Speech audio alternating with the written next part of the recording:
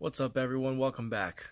My name's David, and today we're going to talk about how I fell into homelessness for the first time. So let's get into it.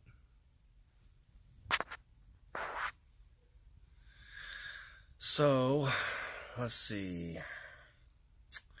The year would have been 1999. 1999, right before 2000, I believe it was. And actually, you know what? Let's really go back into the memory bank here. I gotta really think, because I was about 17 years old, and my grandmother, who raised me from the time I was 2 years old, was diagnosed with Alzheimer's. She had a stroke, and a lot of her memory just went away from her. And at the time, it was just me and her, and we had a family business going that her and my grandfather started, and I was involved in since I was probably about 5 years old. And I remember her telling me, too, she came back from a doctor's appointment and she said, "David, don't worry. Everything will be set up. You'll be fine." And although momentarily it was okay, I was actually already renting my own house at 17 years old. I had already completed my GED and was working full-time for the family business. I was renting this little one-bedroom loft with a detached garage for $500 a month, and it was okay for the moment. But nothing was in paper, nothing was in writing, so nothing was protected. And later on, when she was deemed to be basically incompetent, power of attorney was signed over to a family member, and we sort of had a falling out because I got upset that they brought somebody else into the business as well, and that business wasn't meant for them. It was meant for me. But I'm not here to dwell on that.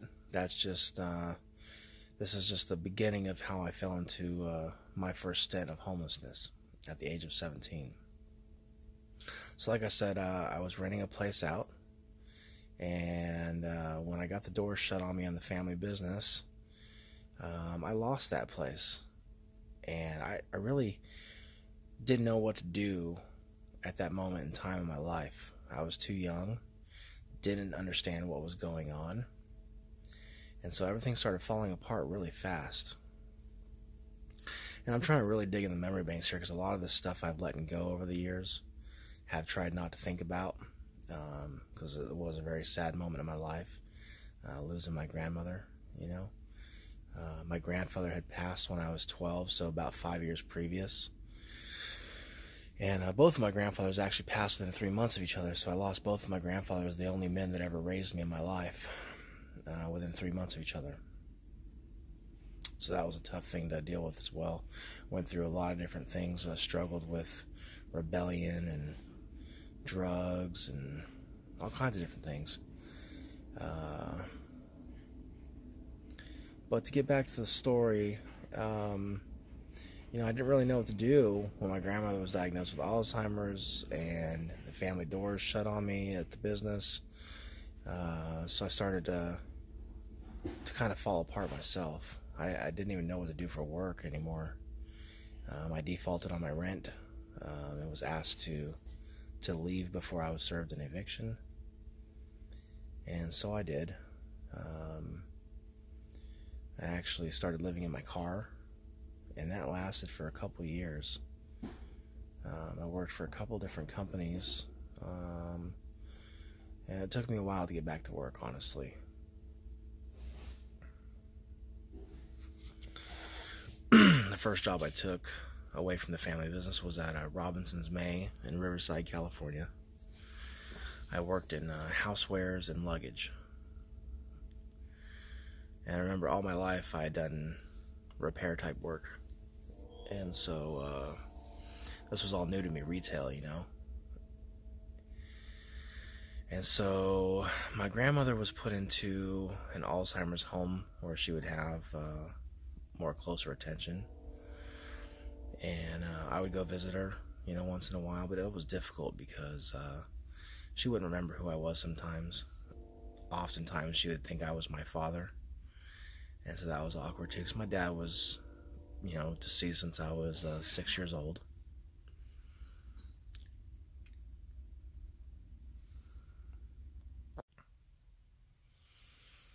And so eventually I realized that life had to kind of go on, regardless of what was going on around me. And there was a time where I was contacted and told that my grandma wasn't doing very well, but I was scheduled to work that day. And I called my manager and told him that I needed the day off. And, they were kind of slow to give me the day off, but, they eventually said okay. And so I went to see her, and her health was definitely declining. And, so I was a little bit lost on my feelings, didn't really know how to act, didn't really know what to do. The following day, I called out again, and because I was within a 90-day probation period, they terminated me. And so here I am again, right before my 18th birthday, living in my car, in front of a friend's house, and not knowing what to do. I was like pretty much on the verge of giving up, hope of anything. I remember contemplating suicide, and those thoughts were rampant through my mind a lot. Just like, I'm going to end it all, that was the way I was going to deal with it. So that way I didn't have to feel the pain anymore. But with failed attempt after failed attempt, I think I realized that I wasn't meant to commit suicide. So not to dwell on that too much, after being terminated from Robinson's May, I continued to live out of my car in front of my friend's house. And just kind of lived day to day. I remember for a long period of time I was surviving off of whatever my friend's grandparents would give me to eat, which most of the time was either a peanut butter and jelly sandwich, or once in a while they would invite me in for a dinner. But where I was parked, there was, I remember, a plum tree. So I remember eating a lot of plums. I think it was a summertime too, and we had a bit of some weather that year in Riverside, and I remember actually being able to just kind of forget about what everything was going on around me. I would just lay back in my chair in the car and listen to the rain pelt off the roof, and that was relaxing to me. But then, the next day would come along, like, oh, here we go again, another day. What do we do? And eventually I kind of snapped out of it and was like, I got to find another job. I need money. I don't know how I'm going to survive. So was in the classified papers, and there was a job opportunity at a local dealership. I think it was for a lot porter. And so I went down and interviewed and got the job. So I worked for this company for a couple months. But then, much similar to the first job that I took, I got another call telling me that my grandma wasn't doing so well again, that I should probably come see her. So I did. And of course, it was during scheduled work hours, so I had to call off. And, I was just like, here we go again. And what am I going to do? not go see my grandma. This might be the last time I see her. I owed it to the woman. And I did it again the following day. I got terminated from that job. And there's some foggy moments in there in between. But basically, from moving around a little bit, because I couldn't just stay in one spot with my vehicle. Actually, there was a city ordinance. And I think a neighbor called in or something, and a cop showed up to my vehicle, left a ticket on my window while I was at work, saying that I had to move my car within 72 hours or they were going to tow it. And, you know, it's one thing to feel homeless in a car, and at least you've got a little bit of shelter when you sleep. You know, you got your roof over you, but, you know, the thought of losing that car was like, man, I'm really going to be homeless if I lose this car. And so I was advised by my friend's grandfather. He said, just move it he said, move it 3 feet and they can't do anything. And so I did, and it bought me some time because the cop came back and he saw that I had moved. And so all he did was give me another citation because the neighbor had kept calling saying that there was an abandoned vehicle there, which my car didn't look abandoned. You know, it was a 1964 Chrysler 300K. It was a very nice car, classic. I just think that they didn't want it parked because they knew I was sleeping in it in front of their house. And I didn't really know anywhere else to go, you know. So I stayed there as long as I could until it just became kind of a hassle to move my car, you know, every couple of days. And I think I went back over to my original neighborhood where I grew up as a kid. And there was this field called the Forest, and there was a series of dirt jumps that me and my friends had built in one of my friend's grandpa's backyards. And they didn't mind me staying back there. And what was cool about this was there was actually a local shop nearby, a repair shop that was right up my alley of what I grew up doing. And so I went over there and applied. Turned out they knew my grandparents, so they took me in, and I worked for them for, well, I don't know, a few months, 6 months or so, until my car was vandalized. I was at work one day, and my buddy that lived at the house next to the field called me and said, hey, I got some bad news for you. And I was like, oh boy. And so he told me, you know, that some kids have been back there with hammers and whatnot and bashing out my windshield and my rear window and all the gauges and everything in the car. I mean, this was a really nice car. But after they got done with it, it was just beyond recognition.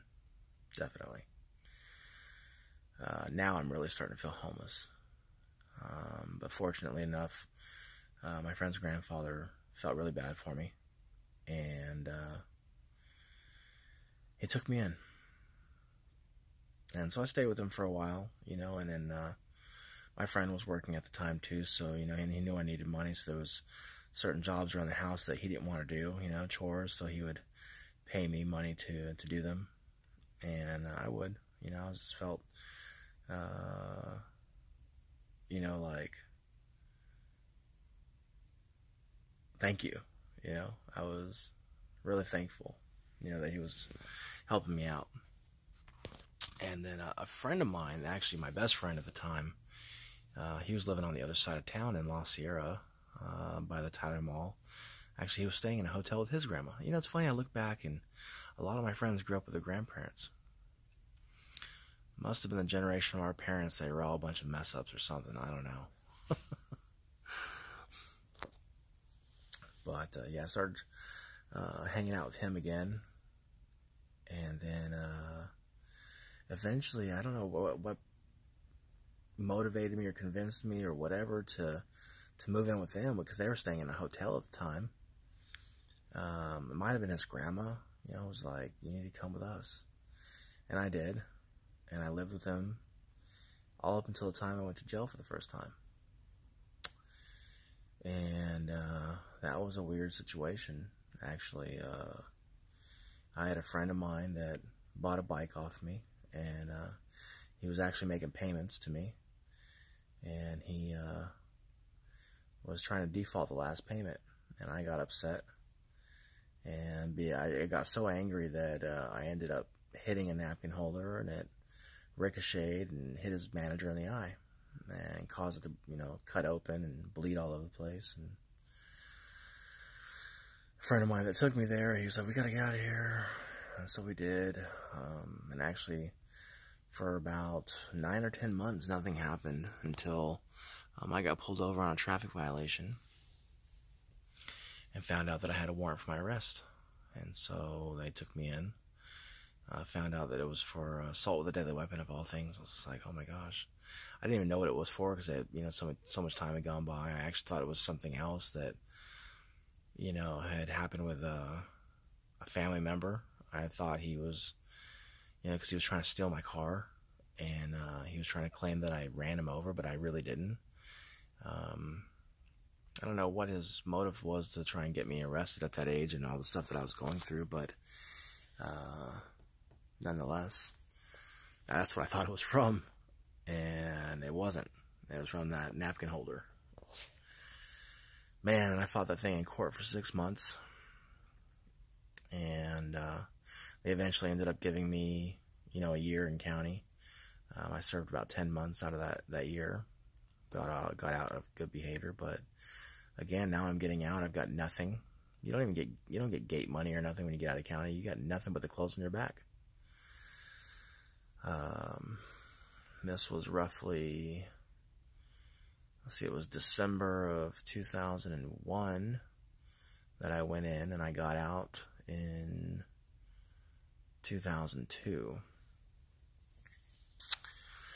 So, I'm trying to remember exactly where I ended up, because I know who I finally ended up with. It was my friend that I stayed with in the hotel, and that family took me in again. And yeah, a lot of that time frame is blurry, because I lived my life so wild after that, for at least about a year and a half, until I met a girl. We ended up getting married. Actually, it was crazy. I did a complete 360, turned my life around. And we were dating for about a year or so, maybe almost 2 years, and I asked her to marry me. Found a good job, and then about a year or two in, it was around 2004-ish. 2005. The beginning of 2005, we found out that she was pregnant. And so I ended up proposing to her, and she said yes. We ended up getting married before my son was born. Had my first son in 2005. And that was like a life-changing, moment in my life. I completely went 360'd from this dark situation that I was in. And I'm trying to remember, because it was like 2003 or 2004, right before we found out that she was pregnant. I was actually dating her at the time. I was working for this plumbing company. We were working out in, it wasn't Marietta. We were working in, oh my gosh, I forget what town it was. But we were at New Track Homes. I was working for a plumbing company, and learning how to plumb for the first time. And I got a call from my aunt, and she told me she had some bad news. I should probably sit down. And my grandmother had passed away. Whew. Yeah, that hit me hard. I mean, I knew inevitably it was coming sooner or later. But she finally, passed, and I lost it.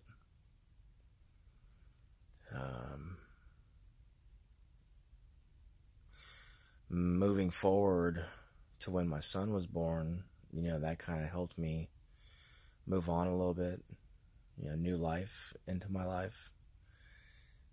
We got a new house. That was a pretty wild time, because I took on a financial responsibility that was really large. But I mean, I was making good money at the time, so it felt like it was okay. And this was prior to the housing crash in 2007. And I just felt all the pressure coming down on me, and me and my wife ended up actually splitting up, and I went and got an apartment on my own in San Bernardino. Oh, what a mistake that was. Ended up going back to prison for something I didn't even do. So many turn of events right there that was so blurry too, because, I was falling apart, doing a lot of drinking. Not so much the drugs at that point in my life, but a lot of drinking. So I think that's why a lot of it's blurry.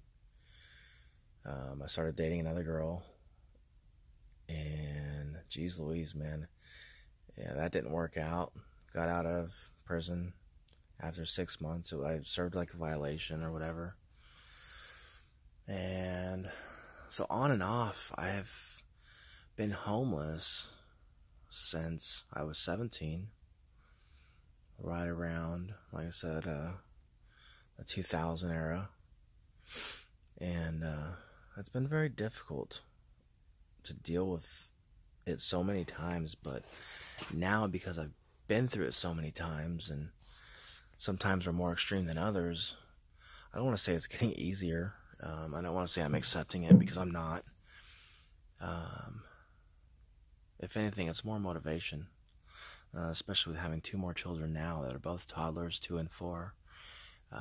It pushes you. And I'm at work right now talking to you guys. I finished my work early, and so I was like, oh my gosh, it's Wednesday. I just realized, I was like, I need to post some content, before I become irrelevant. Not that I'm super relevant today, but, we're trying to get there. Bring awareness to homelessness, and trying to help end it, because I believe there is a way. I believe our states, our government, our country, the United States has really misappropriated a lot of funds that we have for homeless people. We definitely should have eradicated homelessness by now, especially with these elections coming up, all these people vying for presidency, Mike Bloomberg being one of them. Geez, thumbs down to you, guy. You said you wanted to help people, you wanted to make change and all this stuff, and you spent close to $1 billion, if not more than $1 billion, in ad campaigns. Seriously, dude, $1 billion? $1 billion would have eradicated homelessness. $500 million would have eradicated homelessness. $1 billion would have, stamped it. Done. Homelessness, sufficiency. Here we go. This is self-sufficient. No one's homeless anymore in the United States. $1 billion gone down the drain. Anyways, I won't go down that political path.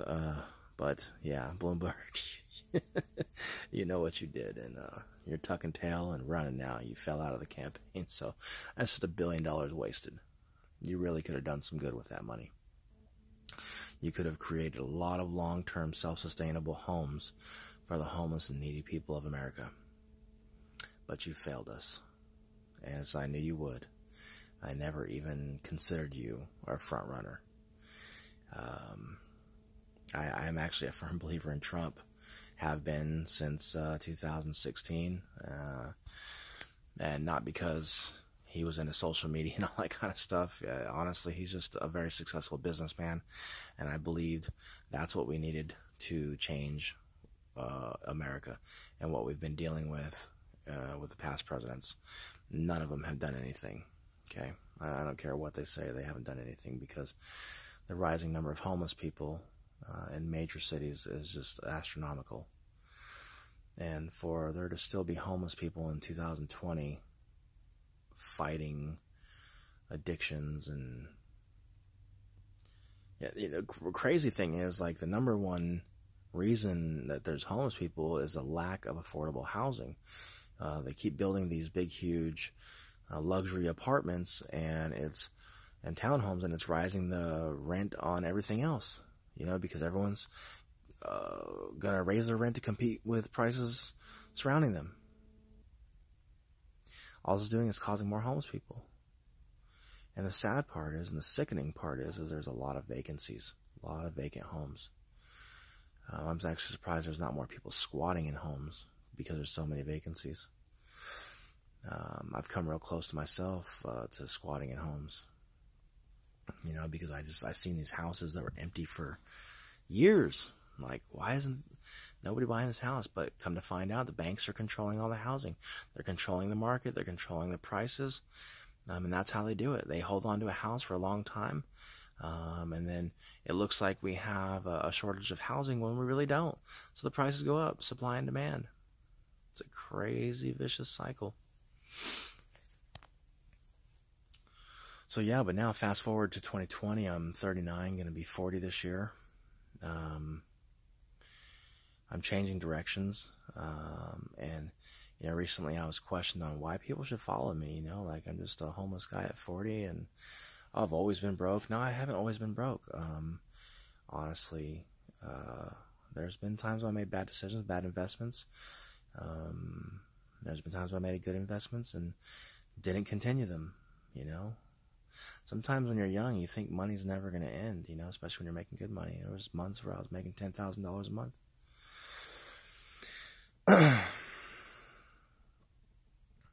It's terrible that I'm homeless now, knowing that, I'm looking at some of my paychecks even from last year, and I'm like, oh my God, how did this happen? But at any given moment, any of us can be homeless. I had a company I put a lot of faith into, and I was working for them for damn near a year, making them a lot of money, and they were making me a lot of money. But I just was stupid, wasn't putting money away, was thinking this is never going to end. They love me, I love them, this is a great relationship. But one day I got called in the office, and it wasn't even the owner, it was the management that hired me, and they're like, I'm sorry to tell you this, Dave, but the owner wants to go a different route. I'm like, what do you mean? Dude, I'm bringing him in $500,000 a month. We went from nothing to $500,000 a month, and we're rising. Our next goal was $1 million a month. Like, you're serious right now? I created this, and I remember one of the last conversations with my owner that I had was, he was just putting me down.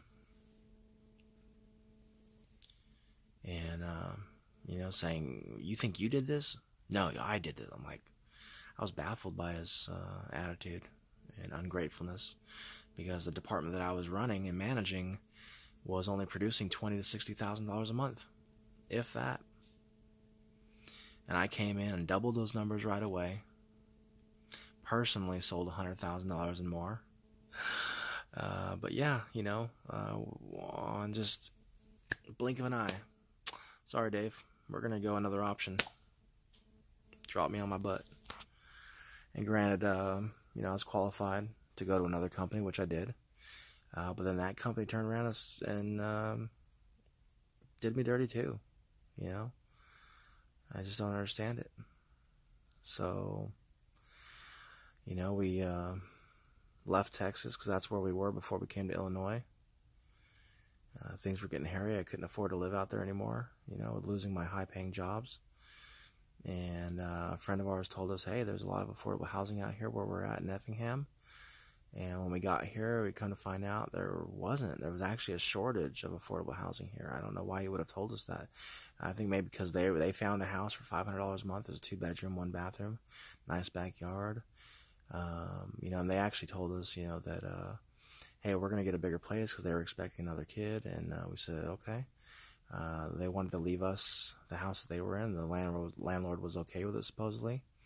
But he never would let us meet the landlord to talk to him about this plan. Come down to it to the day that they had their child. It was on a Saturday morning. They called us up and gave us 48 hours to move out.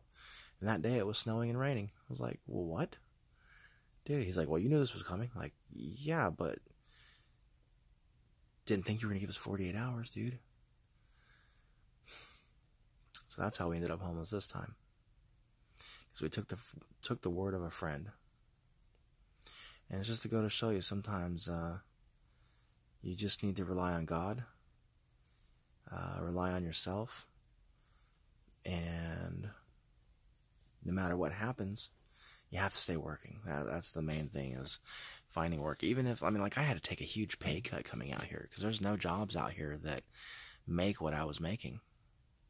So, and then, I've added that. I got child support for my first marriage, my first kid, that I still have to pay for. So, You know, even though I'm making $13 and some change an hour right now in this factory, once you take out child support and taxes, I'm left with like $275 a week. It's hard to survive on that. And now my wife, she's picked up work. She's barely about to get her first paycheck here soon. I think coming this Friday, so things are going to start looking a little better for us. But we are still staying at the hotel, so we're not like suffering homeless on the streets. That's a plus. But we don't have our own home, and that's what we're pushing for.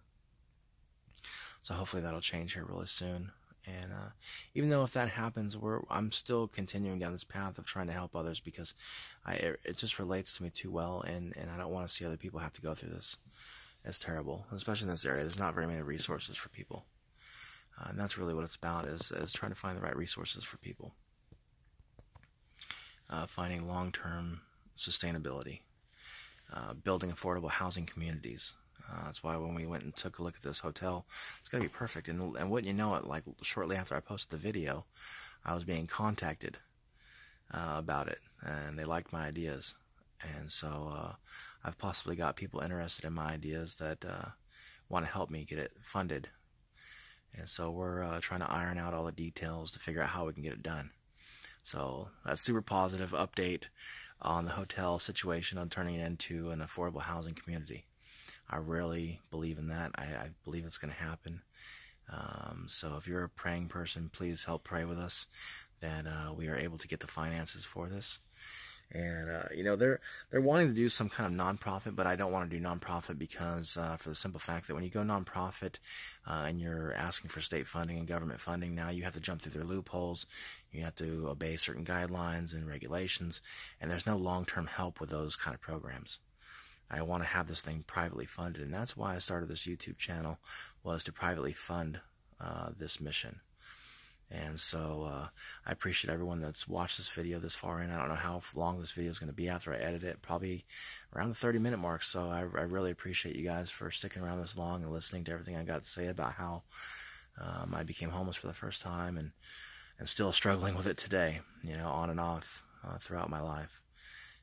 But to stay positive for all of us, leave some comments below. Let me know if you got any ideas.